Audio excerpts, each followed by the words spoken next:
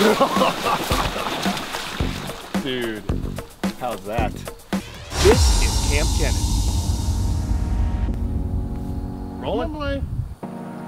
Hey, what's going on, everybody? Hanging out with my buddy Kyle. We're at his facility here, and there is the big gator that Kyle and I jumped up on during last week's episode. Really beautiful animal, and large too. I mean, how big is this guy?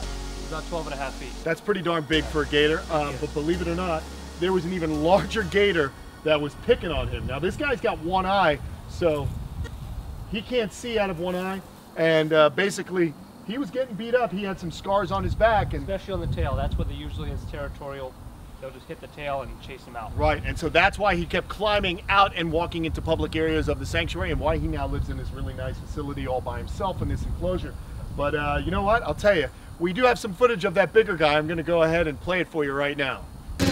Hi, Instagram. How you doing? I just wanted to show you this monster that lives at the River District, which is where the Bush Wildlife Sanctuary is. That is about an 11-foot gator, and we've been looking for this guy, and out of nowhere, we happened along, and here he is. So there's David.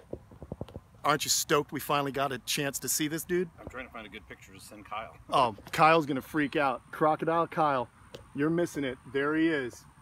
That's the one that's been beating up on Kyle's. Guaranteed.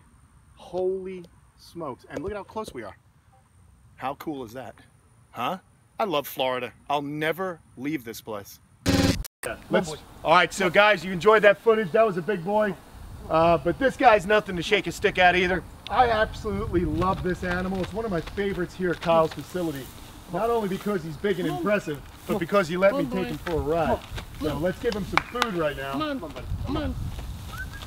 And this guy tamed up really quick, didn't he, Kyle? He did. It's amazing. Right when they learn that I'll be feeding them, they tame up so quickly. Oh, They're so food motivated. Definitely. Oh, this thing is beautiful. And that's what I love about alligators, is they're so predictable. I mean, I don't want to really... I don't know about that, buddy. You're getting awful close. But I hear you. That's just crazy how that eye's not working, but he can hear us just fine. And as long as he gets his food, he's happy. But, you know, this guy, to me, is one of the more impressive animals you have, Kyle. I just think he's big, he's beautiful, and it's rare you see bigger gators. Now, recently, everyone's talking about that gator in Central Florida. He's really not that much bigger than this one. No, you can tell a lot by the head, and the head is very similar to this one. So, I mean, I think that one's a little bit bigger than this guy, but, you know, a lot of people think it's a 20-foot alligator, which definitely far not from the truth. You know, in years ago, maybe a couple hundred years ago, gators did grow to about 15, 16 foot. You'd have the odd massive gator, but these days you get a 11, 12, 13 foot gator. That's about pushing the limit. And that's because many of the big ones have been hunted out. Yeah. And so they haven't been able to kind of pass on those giant genes.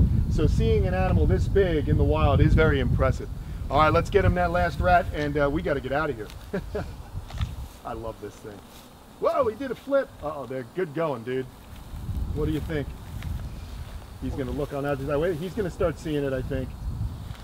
Let's see if he can get that last rat. Oh boy. Come on. Maybe if I stand on this side.